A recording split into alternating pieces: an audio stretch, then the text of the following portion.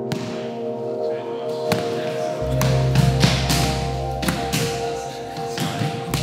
don't trust the police to protect us. We, the left, as a community, can protect ourselves.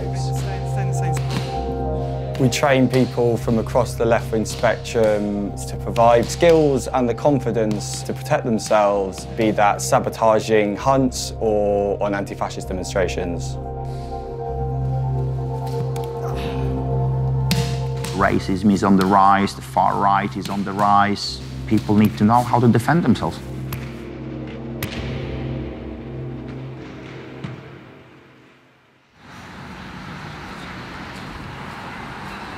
I've been going to anti-fascist demonstrations for a number of years now.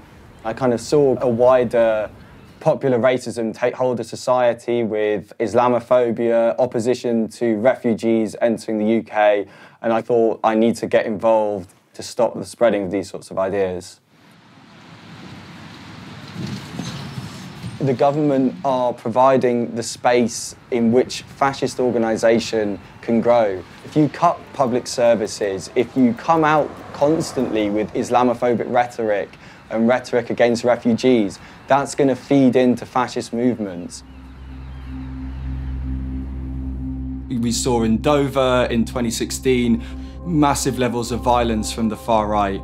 Groups like the Infidels groups, the Northwest Infidels, the Northeast Infidels, the Southeast Alliance, National Action. These are really, really hard right, fascist, white supremacist organisations. Over in America with Charlottesville, we saw massive levels of violence from the far right there. We've had Tommy Robinson coming onto the scene with the rebel media, bringing out big numbers in Manchester early in the year against the Salafist bombing. We've had the Football Lads Alliance come out. I think there's probably a lot of people on that march who aren't far right, but they will provide a breeding ground and a recruitment ground for much more far right forces in the UK.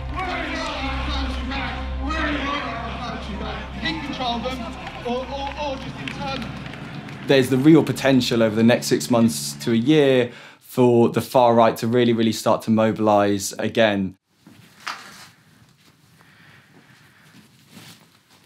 These are shins, so I don't batter my shins up.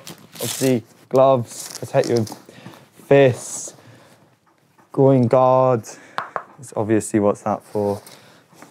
We train what works, really. Some people have got a background in Muay Thai, some people have boxing or grappling sports, and we just try and give people the basics, nothing too complicated. Have you ever had to use some of the skills in confrontations before? I'd probably rather not answer that question.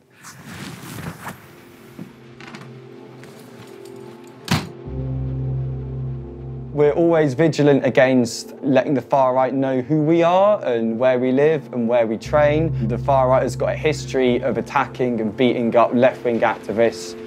As an anti-fascist, I'm committed to mass community mobilisation against fascism. I think historically the effective examples of opposition to fascism, from Cable Street to Lewisham, more recently to Tower Hamlets, have been engaging masses of the community. It hasn't been about having this small, hardened group of lads that punch Nazis. On the other hand, people have to be able to defend themselves. They can't just turn the other cheek.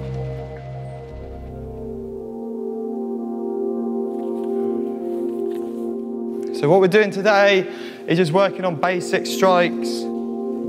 We try and instill the club with our own commitment to equality, to feminism, to opposition to transphobia, opposition to homophobia, opposition to racism. So no matter who you are or wherever you come from, you feel comfortable and safe in that space.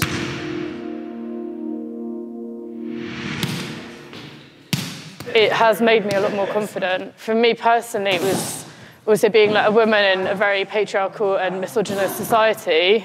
It's important for me to be able to feel, comfortable and confident walking around the streets at night. Fascists pose a particular threat to society, and at the core of their very ideology is genocide. And I think with people like that, you need to use any means necessary to stop them. One clinch, like this, equally, or even grabbing hold of someone's jumper or a t-shirt. I was one of the people that started it. I do come from quite left-wing family. Being vocal and active against any sort of prejudice was just always there. Bring the knee up on its own. What we teach here is practical use. You might be a victim of an attack, victim of an aggression, or you want to step in defense of somebody being attacked or somebody being abused. You know, just real life shit, basically. You need to display full aggression. Once you start the fight, you carry on until there is no threat to you anymore. Just basically go for it.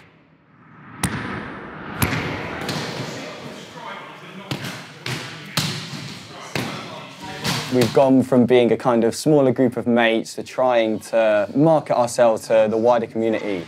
We had Peter Irving. He's got the credentials that we might attract proper fighters along to our session.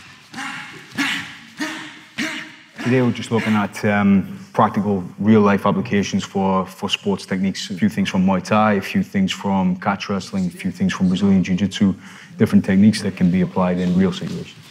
Push him, pull him. When you start to see how he moves his feet, his leg, and nice soft. Sports martial arts provide a framework where you can take the body and take your mind to the absolute limit without breaking. And then you increase that limit. Each time you train, you increase your maximum capacity until people become nearly invincible.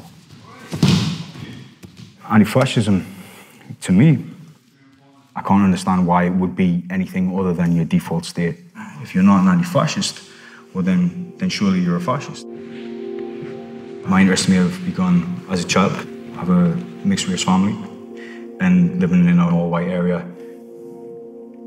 And I would come to my school desk and find pictures of stukas with swastikas, dive bombing houses with burning black faces inside and stuff like that. That was quite upsetting as a kid, I suppose. I didn't really fully grasp that. But now I look back, I think maybe that's where it stems from. Okay. From this position there, I'm going to use my knee. Bring it forward. Okay. Continue to turn. I'm going to move up. Trigger me here. Okay. A lot of the following of Britain First and EDL, a lot of the support, a lot of them are not hardcore Hitler-loving ideologues. What they are just ordinary people, probably got brought up in a household where their moms and dads were a little bit racist.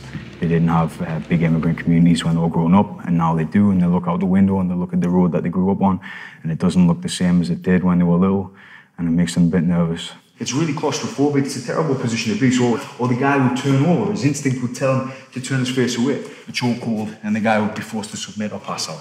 So, where a group like National Action, you're really talking about some sort of a hard fringe of just really weird guys. They're fucking nerds.